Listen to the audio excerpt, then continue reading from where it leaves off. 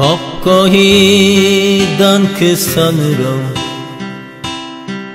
넥타이를 메어 주던 때 어렴풋이 생각나오. 여보 그때를 기억하오. 막내 아들 대학 시험 뜬 눈으로 지내던 밤들 어렴풋이 생각나오. 여보 그때를 기억하오. 세월이 그렇게 흘러 여기까지 왔는데 인생이 그렇게 흘러 황혼에 기우는데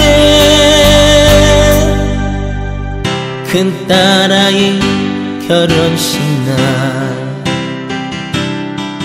흘리던 눈물방울이 이제는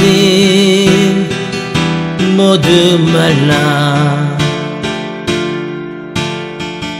여보 그 눈물을 기억하고 세월이 흘러가네. 흰 머리가 늘어가면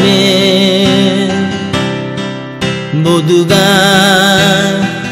떠난다고. 여보 내 손을 꼭 잡았어. 세월이 그렇게 흘러 여기까지 왔는데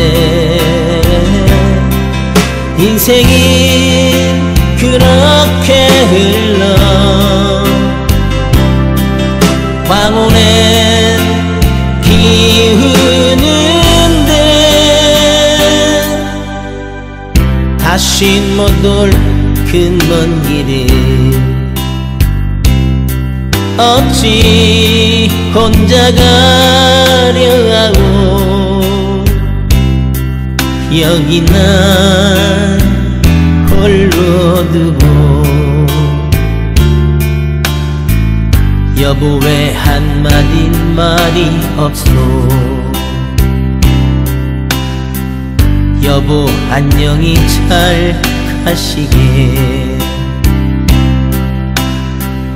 여보 안녕히 잘 가시게. 여보 안녕히 잘 가시게.